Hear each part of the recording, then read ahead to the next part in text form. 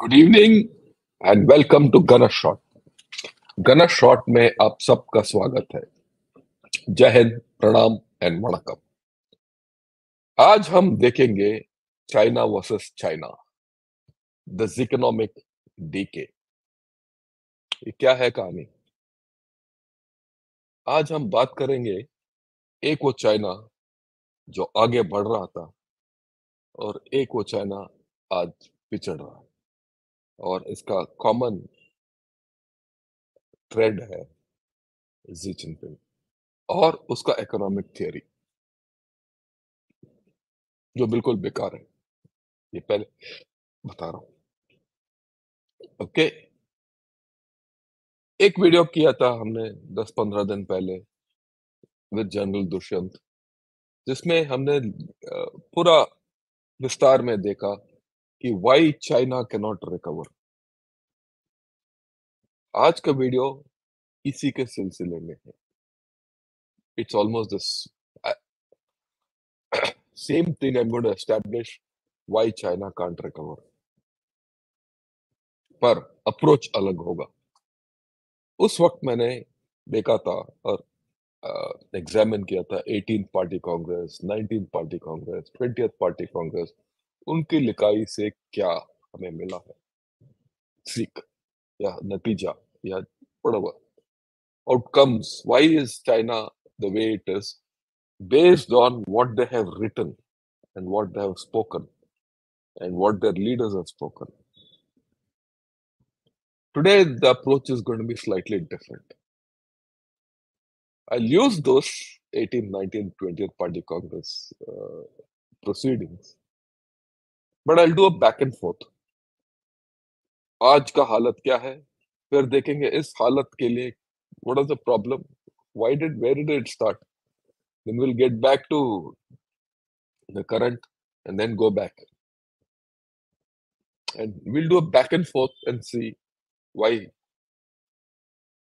there will be a economic decay. It's going to be interesting. First sign of economic decay. Look at this. Jack Ma. He was the most brilliant entrepreneur that China has produced. He was giving Microsoft and Amazon and everyone a run for their money. सब डर रहे थे कि भाई ये कहां से आ गया जैक मा, आजकल क्या कर रहा है ये।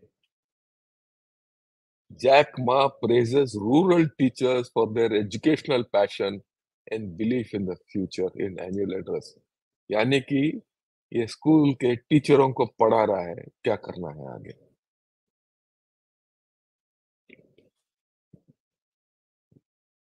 बिल गेट्स जैसे लोग अपना कार्यकाल के बाद they become philanthropists. बड़ा बड़ा they do a lot of things. And ये देखिए क्या है, decay, economic decay. Why? He's been screwed by Xi Jinping. Paul Krugman, he's a Nobel Prize in economics. I saw his article in New York Times. What he says, China has underperformed by just about every economic indicator other than official GDP, which supposedly grew by 5.2%. Okay, supposedly. As per him, it's not a full-blown crisis, at least not yet. But there's reason to believe that China is entering an era of stagnation and disappointment. Very deep words. He's been a little diplomatic when he says it's not a full-blown crisis. I feel it's a full-blown crisis. All you have to do is connect a few dots and the crisis is there. You connect what's happening in the PLA, what's happening in demography, X, Y, Z. Okay, their premier, Li Qiang, he went to the economic forum at Davos, हाल ही में, और Switzerland में बोला कि भाई हमारा GDP तो 5.2% आगे बढ़ा पिछले साल। जैसे उसने बोला, अगले दिन स्टॉक मार्केट गिर गया। 2.6% स्टॉक मार्केट गिर गया। अगले दिन किसी को, उनके लोगों को भी बिलीव नहीं था कि ये सही बोल रहा है, ये क्या झूठ बोल रहा है ये। अब देखिए, और ये है स्टॉक मार्केट, एक लेफ्ट में शंघाई का है और दूसरा हांगकांग का स्टॉक मार्केट है। ये ग्राफ देखिए, दोनों डाउन। ये 3 साल का ग्राफ है ये। धीरे धीरे धीरे धीरे ये डाउन होता जा रहा है। ओके, चाइना का एक डेवलपमेंट मॉडल था, राइट? अगर आप उस डेवलपमेंट मॉडल को देखोगे, ये किसी डेवलपमेंट मॉडल को देखोगे, any successful development model creates its own problems और उस डेवलपमेंट मॉडल को बिगाड़ देता है। ये मॉडल में बदलाव चाहिए ताकि वो इम्बैलेंसेस जो आते हैं because of the shift in this, because of the model itself, you can rectify. अगर वो नहीं हुआ, other imbalances come in. Problem is the China model cannot change. Why it can't change? Because the communist system is rigid. ये communist system है, ये छोड़ेगा नहीं model को बदली करने के लिए, और ये हो रहा है, राइट? ये इसीलिए तो इनका स्टॉक मार्केट गिर रहा है। और ये भी है, इन्हीं का एक इकोनॉमिस्ट ने बताया, China strength gap with US will widen as competition deepens. It's as per top political scientist, so they are in problems. This is not a simple article. In this, he has exactly said why this will happen. Okay, now I'm going to take you back in time. Okay, and I'll blow this up and then we'll talk about it. It was in 2005 and to 2000, the problems जो China में है वो नया नहीं है। 2005 और 2010 के बीच में, यानी 15 साल पहले ही, ये imbalances जो है of the high saving, high investment, debt driven model had come to the fore. वो तभी पता था। Now, Michael Pettis, who I feel is a fantastic economist as far as China is concerned, has said that China has gone through a rapid, healthy growth in the initial phases. And then it is going through a rapid, unhealthy growth driven by debt. That's the current phase. And then it will face a difficult adjustment. And he's compared what's happening with Japan, what's happened with Japan, and what happened with Brazil with what's happening in China. और ये बोलता है कि China आपका rapid healthy growth का समय खत्म हो गया, अभी rapid unhealthy growth, date driven growth हो रहा है और डिफिकल्ट एडजस्टमेंट होगा अगर होगा तो। पर ये तो 2005 और 2010 की बात है। 2012 में दो चीजें हुई हैं। एक है ये चाइना 2030 रिपोर्ट और 18th पार्टी कांग्रेस, इसके बारे में बात करेंगे आगे। 2013 और 2015 के बीच में Xi Jinping ने he shifted the whole Chinese system to a state-driven model. इससे पहले 2015 तक चाइना का एक कहावत था, नो पॉलिटिक्स नो प्रॉब्लम्स। यानी कि अगर आप पॉलिटिक्स नहीं करोगे तो आपको कोई प्रॉब्लम नहीं होगा, आप कुछ भी कर सकते हो, आप बिजनेस करो, नौकरी करो, कुछ भी करो, पॉलिटिक्स मत करो। पॉलिटिक्स जो है सिर्फ सीसीपी के लिए है। जब अगर पॉलिटिक्स करोगे तो आपके साथ हम छोड़ेंगे नहीं। उससे क्या है, जैसे शी जिनपिंग को पता चल गया कि कोई ना कोई पॉलिटिक्स कर रहा है, करने वाला है या कर सकता है, उसको विनाश कर दिया। और उसका सबसे पहले उदाहरण है जैक मा। 2017 में 19th पार्टी कांग्रेस हुआ, देन वो बहुत निर्णायक था, उसके बारे में बात करेंगे। 2020 और 2022 में इसका क्या है कहानी, वो है कोविड ड्रिवन मॉडल। और उसी के बीच में 20th पार्टी कांग्रेस हुआ, where it was said that Xi Jinping will get his third term. But today, the China model has 4 Ds: debt, demographics, demand, and decoupling. Too much debt, demographic changing, demand is not there, बिल्कुल, और decoupling हो रहा है. ये है इनका मोटा मोटा, but we'll go into a little detail. सबसे पहले ये देखेंगे हम ये या द चाइना 2030, इसके बारे में हम बहुत विस्तार में बात करेंगे. फिर 18 पार्टी कांग्रेस हुआ, जिसमें ओपनिंग एंड रिफॉर्म की बात हुआ, जो सिलसिला चला आ रहा था. ओपनिंग का मतलब China's markets are open to FDI, and reform का मतलब प्राइवेटाइजेशन. और 18 पार्टी कांग्रेस कब हुआ? 2012 में. चाइना 2030 रिपोर्ट कब हुआ? अप्रैल 2012 में. 18 पार्टी कांग्रेस अक्टूबर 2012. उसमें रियूनिफिकेशन की बात हुआ, मार्केट प्रिंसिपल्स का बात हुआ, डेवलपमेंट और रियूनिफिकेशन की बात हुआ. पर जैसे जी जिनपिंग ने सत्ता संभाला, he amended the constitution, he incorporated the Xi Jinping thought, and he paved the way for third term कि भाई तीसरा बार मैं वहां प्रेसिडेंट बन जाऊं. 19 पार्टी कांग्रेस में बिल्कुल बदलाव हुआ. राइट, ये इंपॉर्टेंट कांग्रेस है. इसमें क्या बोला है इसने? China has entered a new era, China has arrived, it is rich, tall and strong. भाई हम तो नंबर 1 बन गए. It is a period of strategic opportunity. पहली बार इसने rejuvenation of the Chinese nation बोला. इसमें क्या है रिजुविनेशन? कि China will become a developed country by 2049, and Taiwan will be reunited by force or by politics. Right?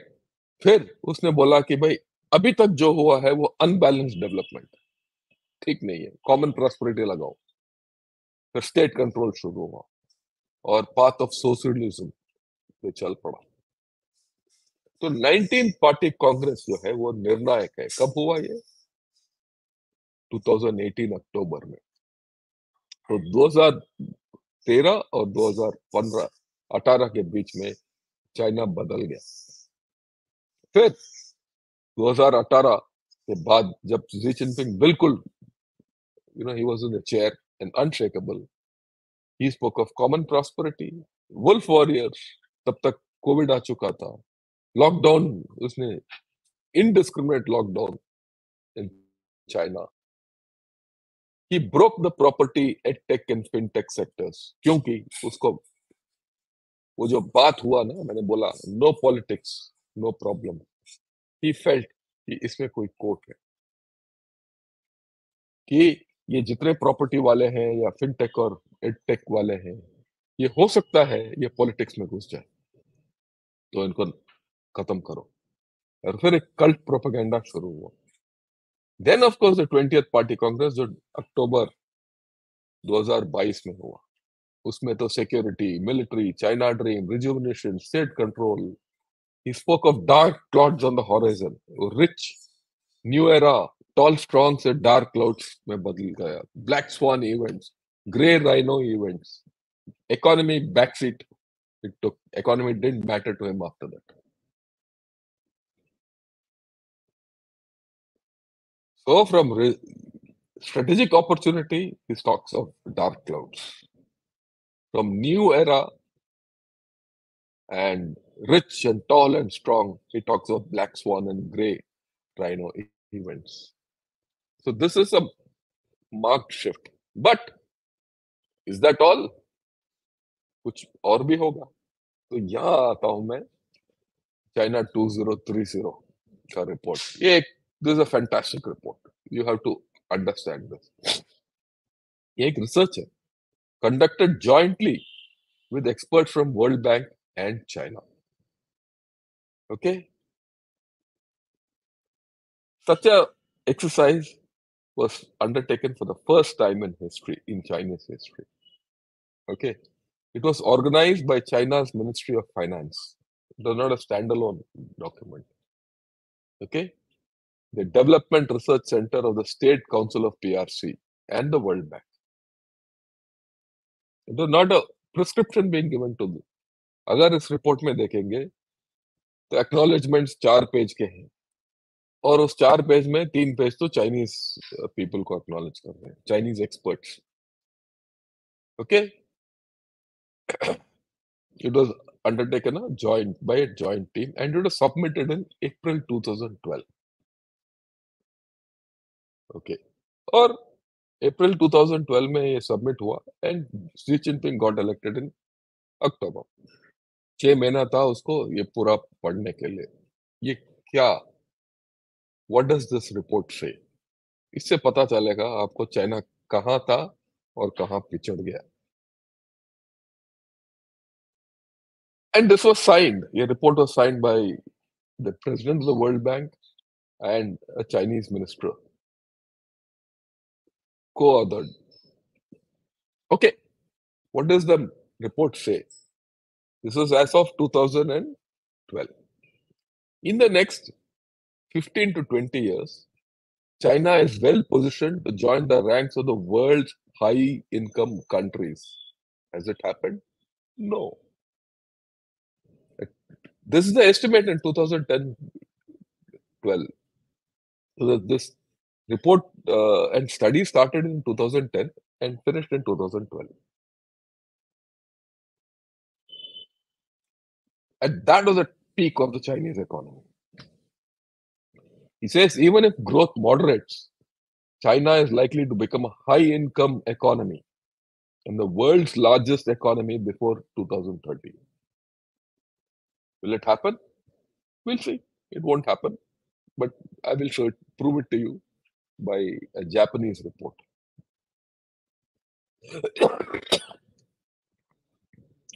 Can China's growth rate still be among the highest in the world, even if it slows down from the current pace? That's the question. The answer is no. Can it maintain this rapid growth with little disruption to the world, the environment, and the fabric of its own society? Question mark. The most important thing about this report, it focuses on how. कैसे करना है? 2030 में किस तरीके से China will become a high income country और develop country और किस तरीके से इसको करना है. ये नहीं कि क्या करना है, नहीं किस तरीके से करना है, तरीका बताया गया इस रिपोर्ट में. ओके, इन्होंने ये भी बताया what are the factors behind China success. pragmatic and effective market oriented systems, balancing growth with social and macroeconomic stability, inter-regional competition between the states, domestic market was integrated with outside economy, and steady integration with the global economy. आज के दिन ये सब उल्टा हो रहा है. 10 साल पहले कि बोला भाई आप इस तरीके से आप यहाँ तक पहुंचे हो. Then this report also says there are signs pointing to a growth slowdown in China. What are these signs? Very interesting. Very, very interesting. मेरे हिसाब से this report was a blueprint. अगर if China had followed this report, even 50%, I have no doubt in my mind that we would have been looking at a superpower. This report and the 19th Party Congress finished off, or whatever this report said, 19th Party Congress did exactly the opposite. China finished. But let's see what are the signs pointing to a slow growth there. He says GDP growth to decline gradually to around 5% by 2026-30. It is happening. In fact, it is happening much more. As per one report of the Rhodium Group, last year, though they have said the growth is 5.2%, Rhodium Group says the growth is only 1.5%. Okay? Growth contribution from shifting resources from agriculture to industry has maxed. Very important. when a country grows, urbanization takes place. People come from the villages to the urban areas. Service sector goes up, industrialization goes up, everything goes up because agriculture cannot sustain. जो आबादी को sustain नहीं कर सकता, उतना नौकरी नहीं होता एग्रीकल्चर सेक्टर में. चाइना में उन दिनों में हुआ था, अभी वो हो नहीं सकता. It is maxed. तो एक रोक है. दैट हद चाइना ने तब तक 2012 तक हो गया था. 2012 में इन्होंने बताया, ये शब्द वही है, China is poised for a wrenching demographic change. वो आजकल हो रहा है. The old age dependency ratio will double in the next 2 decades. By 2030, it will be between 22 and 23%. China's labor force is projected to start shrinking from 2015. ये सब हो रहा है. उन्होंने पहले ही लिखा.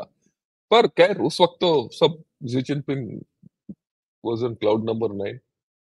Okay. China's external accounts are expected to show a decline in the trade surplus. इनका trade surplus होगा नहीं. वो हो रहा है अभी. कम हो रहा है. Export growth will slow. क्यों? क्योंकि जैसे जैसे चाइना अपना एक्सपोर्ट बढ़ाता जाएगा, बाकी देश भी अपना एक्सपोर्ट और मैन्युफैक्चरिंग बढ़ाने के चक्कर में है, खास करके इंडिया, यूएसए, यूरोप वगैरह. तो सब एक्सपोर्ट करेंगे तो खाएगा कौन उसको? कौन कंज्यूम करेगा? ओके. तो इसका मतलब यह है कि डोमेस्टिक डिमांड को बढ़ाने की जरूरत है. इन्होंने उस वक्त 12 साल पहले बताया गया. ये last point, चाइना's current pattern of development has also placed considerable stress on the environment, land, air and water. Pollution. और इसके बारे में देखिए, ये तो हमने पहले भी दिखाया आपको कि चाइना का पॉपुलेशन गट रंचिंग डेमोग्राफिक चेंज. इनका पॉपुलेशन पिछले साल इन 2022 their population fell by nearly 1 million. अभी 2 मिलियन, अगले साल 4 मिलियन हो जाएगा और घटता जाएगा. ठीक. बर्थ सिर्फ 9 मिलियन हुए, जो मरने वाले का संख्या है वो 11 मिलियन. इसीलिए 2 मिलियन का फर्क. और चाइना बूढ़ा होते जा रहा है. सो एक दूसरी बात, अनएम्प्लॉयमेंट. ये एडजस्टेड रेट है, पर एक्चुअल जो है वो 25% से जो ज्यादा है. और ये जून तक 12 million graduates will join the workforce और उनके लिए जगह नहीं है. अपॉर्चुनिटीज के बारे में बताया इस रिपोर्ट में. चाइना का क्या अपॉर्चुनिटीज है, जल्दी से इसको भी देखते हैं. Continued rapid economic development and decreases in inequality will swell the ranks of middle class and accelerate domestic demand. यानी मिडिल क्लास बढ़ेगा. एक्चुअल जो है मिडिल क्लास घट रहा है. और ये मेरा अगला ब्रॉडकास्ट में होगा, क्योंकि मिडिल किंगडम का मिडिल क्लास घट रहा है. यही हमारा next peak into everyday China होगा. क्योंकि मिडिल क्लास नहीं है तो देश नहीं चलेगा. Okay. Increased specialization, intra-industry trade, and two-way flow of investment. Two-way flow of investment will allow China to continue to exploit opportunities to narrow the gap between its capabilities and technological frontier through adaptation, and mastery of existing technologies. इस पे China बहुत जोर ज्यादा दे रहा है, पर आज के दिन बाकी देश ने भी शुरू कर दिया ये. पर चाइना के पास पैसा है, वो हर जगह जाके निवेश करना चाहता है. और इसी चक्कर में जी जिनपिंग साहब ने ये बीआरए का कदम उठाया बिना सोचे समझे और फंस गया. अपॉर्चुनिटी है, इस्तेमाल करो, पर सही तरीके से इस्तेमाल नहीं किया. जिकोनॉमिक्स है ना. Okay. चाइना's growing technological prowess will lead to rapid change in its industrial structure. which will create new areas of dynamic comparative advantage. वो हो रहा है एक्चुअली, अगर आप देखेंगे तो इलेक्ट्रॉनिक व्हीकल्स में हुआ, बैटरीज में हुआ, एरोस्पेस में हुआ, आगे बढ़ रहा है. There's a growing recognition within China that the current pattern of production and growth is unsustainable and is giving rise to new approaches towards realigning government priorities. ये इनका सोच था 2012 में कि भाई जो प्रोडक्शन और ग्रोथ अनसस्टेनेबल है, नया तरीका अपनाना पड़ेगा. पर नया तरीका अपनाने से पहले जी जिनपिंग आके उसने अपना नया तरीका शुरू किया, जिससे ये सब डाउन हो गया, मीटर डाउन कर दिया इसने. ये अपॉर्चुनिटीज में कोई एक अपॉर्चुनिटी उसने सही तरीके से इस्तेमाल नहीं की, सिवाय technology. Okay, risks. This report also spoke of risk. It's a fantastic report. अगर आप पढ़ सकते हो तो पढ़ो. आप सिर्फ चाइना 2030 टाइप करो वेब में, एक पहला आएगा, उसको पढ़िए. लंबा चौड़ा रिपोर्ट है. Those of you are interested. Okay, what are the risks? He says a macroeconomic shock like a sudden decline in real estate prices and a sharp contraction in construction and investment, or a rapid growth slowdown in advanced economies leading to a sharply lower trade and growth. 2010, it was predicted that there will be a decline in real estate and construction and investment will have to be harnessed or pulled back. Has he done that? Till date, no. Instead of responding with policy reforms to address structural problems, the government applies macroeconomic measures to stimulate the economy. Then inflation and instability could result. That's happening. Okay? Policy reforms are not taking place. Government is applying macroeconomic measures. So it's gone into deflation and stagnation, जो पहले बताया उसने, Paul Krugman ने. That's why I first showed you कि आज का दिन क्या है और पीछे जाते हैं उस वक्त का क्या है. Risk of sharply lower growth rates is exacerbated by China's relatively high income and asset inequality and low consumption, unequal access to public utility services. ये सब है, ये है ही नहीं, ये तो बदला नहीं कुछ, right? So there's also this lack of portability of human people. अगर मेरा जन्म विलेज में हुआ तो मैं शहर नहीं आ सकता, अगर शहर हुआ तो मैं विलेज में नहीं जा सकता पढ़ाई के लिए, किसी चीज के लिए. इनका सिस्टम है, हुक्कू सिस्टम. उससे क्या है, वो लोग जहाँ हैं वहीं बेटर हो. The risk, the rising ranks of the middle class and higher education levels will inevitably increase the demand for better social governance and greater opportunities for participation in public policy debate and implementation. Unmet, these demands could raise social tensions. Very important. The middle class has grown. Now it is shrinking. Social tensions are on the horizon. एक बार towards the end of COVID, they came up, but they were pushed back. But now it can come back up anytime. As the economy goes, yes, right? And that's why I said the middle class. The middle class is important. I'm going to do a full session on the middle class on China. Okay, China's growth pattern, which has been particularly intensive in energy and natural resources use, contributing to a widening environmental deficit and exposing the economy to commodity price shocks. ये हो रहा है because there's energy deficient. Okay, China का home prices आपने देख लिया, उसने बोला कि शॉक होगा, मैक्रो इकोनॉमिक शॉक. ये तो हो रहा है, इन्हीं का है, ये लेटेस्ट ने 5-10 दिन पहले का आर्टिकल है. Home prices continue to decline with high biggest drop in nearly 9 years. Buyer confidence है ही नहीं. किसी को कॉन्फिडेंस नहीं है कि ये खरीद सकते हैं। Xi Jinping lays out a plan to make China a financial superpower but wants of risk. वही बात है।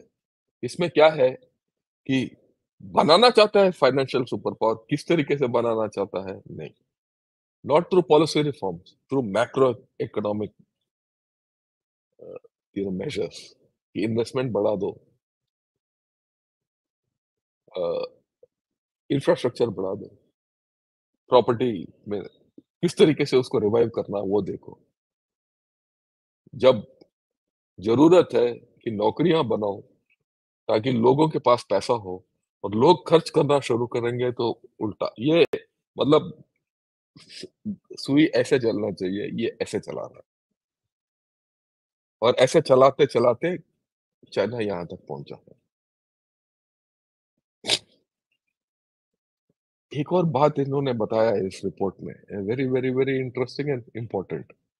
He says perhaps the most important global mega trend is the rise of China itself. No other country is poised to have as much impact on the global economy over the next 2 decades. Even if China's growth rate slowed down as projected, it would still replace the USA as the world's largest economy by 2030. Its share in the world trade could be twice as high. It's likely to remain the world's biggest emitter of carbon dioxide. It is expected to remain the world's largest creditor. Okay? Some have argued that by 2030, China's influence in the global economy could approach that of United Kingdom in 1870 and United States in 1945. That was the potential of the Chinese economy. And that today हम सबको पता है कि होने वाला नहीं है, right? ये होने वाला नहीं है।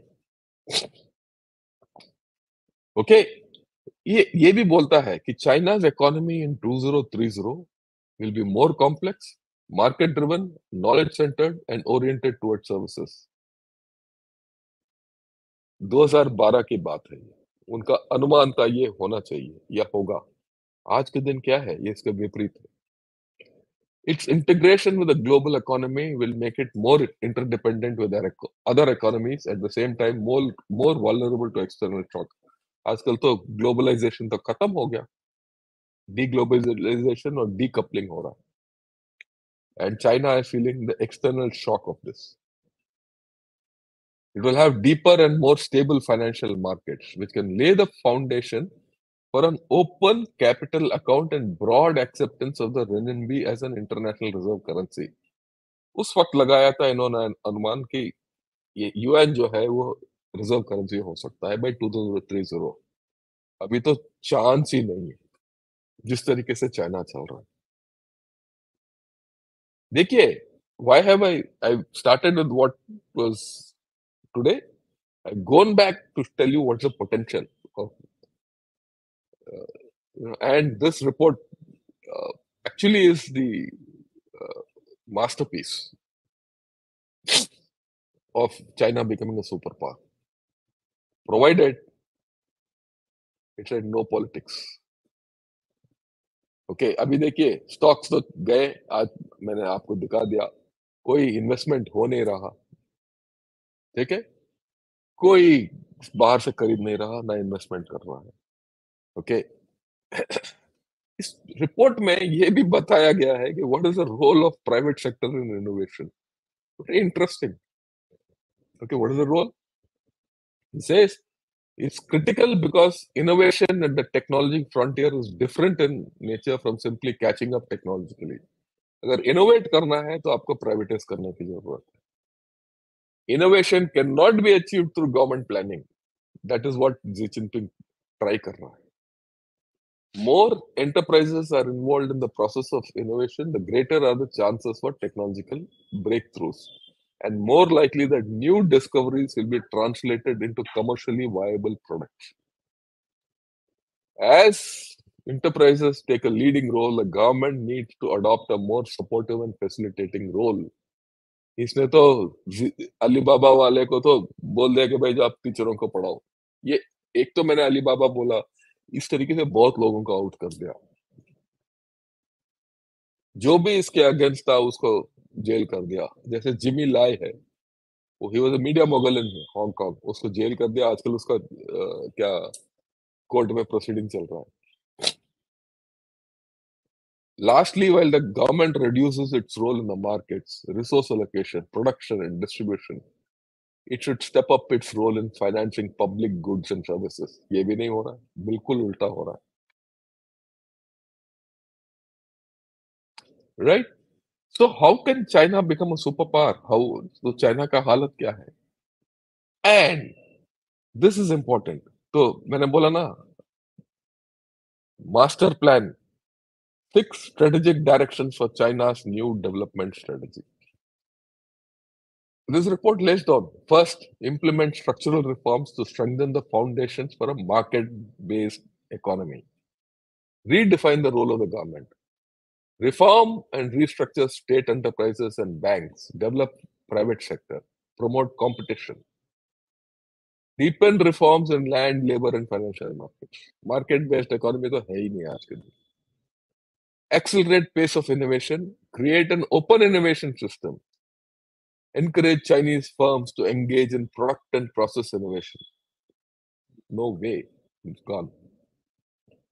And also participate in global research and development networks. इन्होंने जो global research में किया, हमें वायरस मिला. Seize opportunity to go green. Zero. Why? China wants to run heavy industries. For heavy industries, it needs energy. Energy के लिए कोयला जलाने की जरूरत है. Go green नहीं, वो go black है. Fourth, expand opportunities and promote social security by facilitating equal access to jobs, finance, quality social services, and portable social security. पिछले एक एपिसोड में मैंने बताया कि how people are falling out of the health schemes in China. Why are they falling out of the health schemes? Social security, they believe that is useless. Strengthen the fiscal system by mobilizing additional revenues and ensuring local governments have adequate financing. Local governments are ठप है सारे. All the local governments are in problems.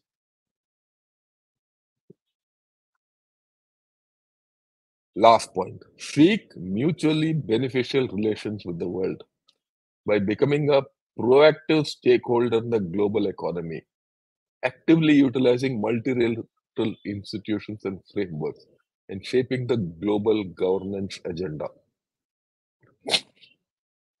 What did Xi Jinping do? Xiconomics?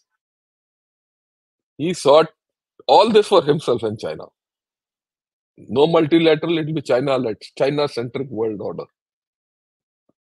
They're exactly opposite of what this report says. बात ये है कि ये report अगर सिर्फ वर्ल्ड बैंक का होता तो मैं मान जाता, बट ये रिपोर्ट खुद का चाइना का था, हू जिनटाओ का था, और उसमें बहुत समझदारी है इसमें. ओके, वापस पॉल क्रुगमैन, वापस अभी मैं जो अब हमने देख लिया क्या है China 2030 in 2012. So we'll go back to Paul Krugman. He says consumer spending is very low as a percentage of GDP for multiple reasons. He says, including financial repression, paying low interest on savings, and making cheap loans to favored borrowers. इसमें क्या है, middle class को hit हुआ है, और वो middle class किस तरीके से हिट हुआ है अगले एपिसोड में, right? It holds down household income, diverts it to government controlled investment. वही हो रहा है अभी. लोगों के पास पैसा नहीं है, पर गवर्नमेंट के पास जो पैसा है वो बड़ा इन्वेस्टमेंट कर रहा है अभी भी. Okay, a weak social net is there today, everyone knows. Okay, next point वो बोल रहा है consumer buying so little at least relative to the Chinese economies productive capacity. How can the nation generate enough demand to keep that capacity in use is a question is posed. आप बना रहे हो, इसको इसको इस्तेमाल कौन करेगा? एक्सपोर्ट हो नहीं रहा, लोग खरीद नहीं रहे। लोग क्यों नहीं खरीद रहे? प्रॉपर्टी डाउन है, लोगों ने प्रॉपर्टी के अंदर निवेश किया है, उसका मार्केट रेट डाउन है, वो बिक नहीं रहा।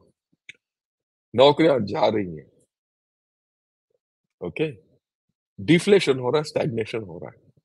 So there's a problem, okay?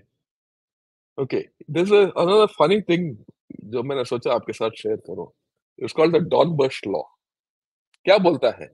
इसे जब भी कोई क्राइसिस होता है, the crisis takes a much longer time coming than you think. धीरे धीरे आता है crisis. Then it happens much faster than you would have thought. अचानक वो तेजी पकड़ लेता है. क्या चाइना इस कगार में खड़ा है? ये क्राइसिस तो सबको पता था 2010 से. आपने टाल दिया. आपने इसका विपरीत सब कुछ काम किया है. अब क्राइसिस आ गया है और जल्दी आपके सर पे नाच रहा है और आपके पास कोई समाधान नहीं है इसका. तो आप कैसे बढ़ोगे? ये बोल रहा है what happened in चाइना's case was that the government was able to mask the problem of inadequate consumer spending for a number of years by promoting a gigantic real estate bubble. लोगों को बोल रहे थे कि भाई आप रियल एस्टेट खरीदो. आपने कमाई किया है, रियल एस्टेट खरीदो. कमाई किया, रियल एस्टेट खरीदो. ये तो रियल एस्टेट में डालते रहे. वो एक साइकिल बनाया. बट वो तो गया काम से क्योंकि उसने शी जिनपिंग ने खुद रियल एस्टेट बबल को तोड़ा है. अब वो बाहर निकल के आएगा नहीं. ओके. तो आगे का सवाल पॉल क्रुगमन कुछ सवाल उठा रहा है. How कोहेज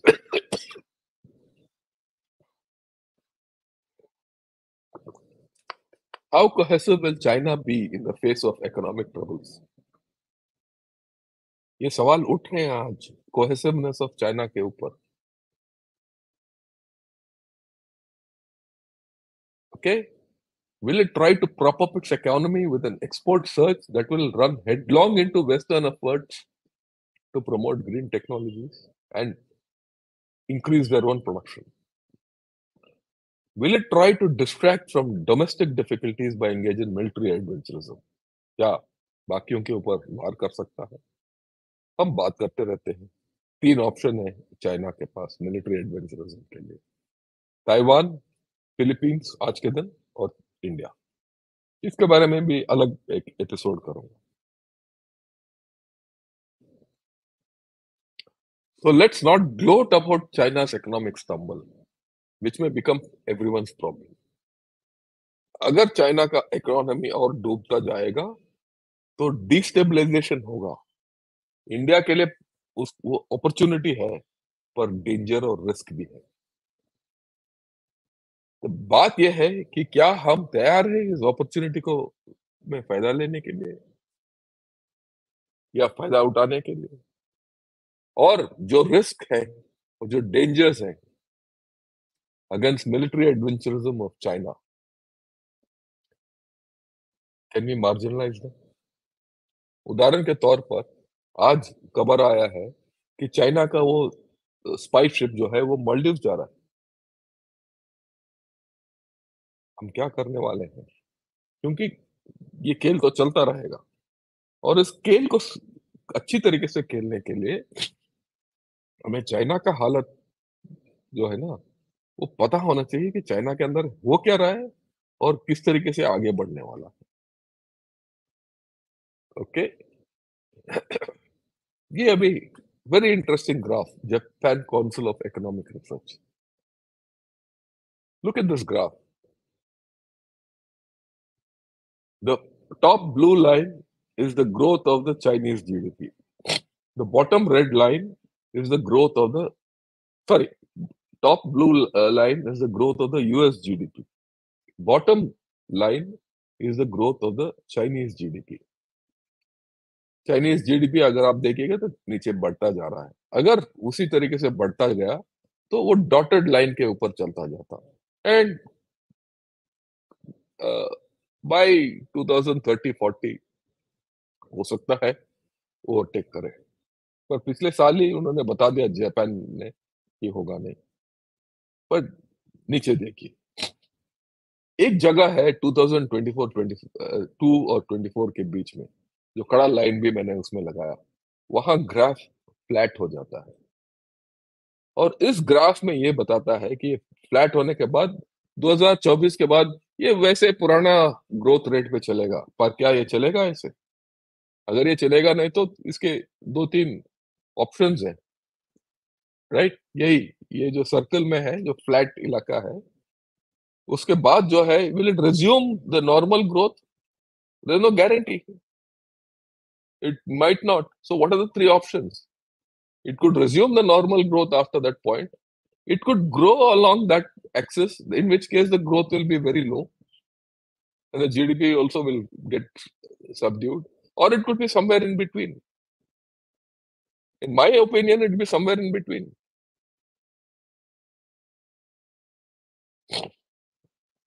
So definitely the expectation of the China 2030 report कि 2030 तक China would have overtaken the US GDP, वो तो हो नहीं रहा। उनका जो बिल्कुल ब्लूप्रिंट है उसका विपरीत गए आप। ओके, आप ये देखिए प्राइवेट फर्म्स ये बोल रहे हैं कि days of runway growth are over. Okay, खत्म। प्राइवेट फर्म्स भी टफ है। प्राइवेटाइजेशन के ऊपर इतना जोर है उस रिपोर्ट के अंदर, बिल्कुल उल्टा किया है। ये मैंने बताया state why have millions dropped out of state health insurance schemes. ये सवाल उठ रहे हैं, ये हो रहा है। 25 मिलियन हैव ड्रॉप्ड आउट। उस रिपोर्ट में बताया गया भाई इंक्रीज सोशल सिक्योरिटी, और ये उल्टा हो रहा है इधर on ground. Okay, चाइना's LGFVs, local government financial vehicles, must repay a record so much billion in bonds by 2024। कर्ज में डूबे हुए हैं। रिपोर्ट में क्या बोलता है कि उनका फाइनेंस स्टेबलाइज करो। जी जिनपिंग और कंपनी ने कुछ नहीं किया, उल्टा उनका एलजीएफवी। एलजीएफवी क्या होता है ये समझाता हूँ। मान लो मैं गवर्नमेंट हूँ या एक शहर का गवर्नमेंट हूँ, मेरे को पैसा चाहिए किसी चीज बनाने के लिए, तो मैं क्या बोलूंगा कि भाई उसके लिए मैं बॉन्ड जारी रखूं करूंगा। बॉन्ड किसको? सब लोगों को बेचूंगा, पैसा लूंगा उनका, और सिनेमा हॉल बनाऊंगा, मॉल बनाऊंगा, जो भी बनाना है बनाऊंगा, और उसके कमाई के ऊपर इसका ब्याज सहित वापस करना है। वो नॉर्मल स्कीम है। पर ये इतने एलजीएफईस इन्होंने चालू कर दिया है कि ये पैसा वापस नहीं कर सकते। अगर पैसा वापस नहीं कर सकते क्योंकि इन्होंने मार्केट से उठाया। मार्केट कौन है? बाहर वाला कोई नहीं, कुछ तो दिया होगा, but mostly market with in China है। अगर ये पैसा नहीं वापस कर सकते हैं या सूद नहीं दे सकते हैं या बॉन्ड्स में डिफॉल्ट इंटरनल हो सकता है, और वो अगस्त पिछले साल हुआ था ऐलान में, तो लोग और गरीब हो जाएंगे। अगर लोग और गरीब हो जाएंगे तो कंजम्पशन कहाँ होगा? इंटरेस्टिंग। पोल्यूशन, इनका कोल फायर्ड प्लांट जारी है, तो कहाँ से ये जाएगा आगे? ओके, एक आर्टिकल लिखा है, चाइना's growth can be seen as half full not half empty। Full नहीं है, एम्प्टी नहीं है, हाफ है, हाफ है, वो तो कहानी है। पर है तो हाफ एम्प्टी ना, वो नहीं है जो होना था। ये मान रहे हैं अभी आजकल ऐसे आर्टिकल्स में। लास्ट, ये मैं मेरा अटूट विचार है, no communist country has been rich. कोई कम्युनिस्ट देश अमीर नहीं हुआ है। जब लोग अमीर हो जाते हैं, कम्युनिज्म वहां से हट जाता है। जी जिनपिंग चाहता है कि देश अमीर हो पर लोग गरीब हो। और लोगों को गरीबी, गुर्बत में रखने से ही सीसीपी जो है वो सर्वाइव करेगा, नहीं तो सीसीपी लुढ़क जाएगा। तो ये सब देखते हुए और जो पिछला पहला जो episode why China will not recover, उसमें मैंने जैसे बताया आप लोगों को, मेरा अप्रोच अलग था। मेरा अप्रोच था इनके खुद के पेपर्स के बारे में। इस वीडियो में अप्रोच मेरा ये है कि जो बाहर के विचार, जॉइंट विचार और उनके खुद के अंदरूनी डॉक्यूमेंट्स को कंपेयर करो तो एक दृश्य निकल आता है। बस बात यह है कि ये दोनों दृश्य बराबर, कि चाइना वापस नहीं आएगा। China will be a problem. अगर China will be a problem, तो how will India handle this problem? India has to rise, India has to look after its people, India has to defend itself, and India has to be a net security provider in the IOR. It has to become or make efforts to get a seat on the high table in the UN. So India has a lot to think. क्योंकि China आपको छोड़ेगा नहीं। पाकिस्तान भले कुछ ना कर पाए, जैसे हमने कल बात किया था, चाइना आपको छोड़ेगा नहीं, राइट? अभी मैं सवाल लूं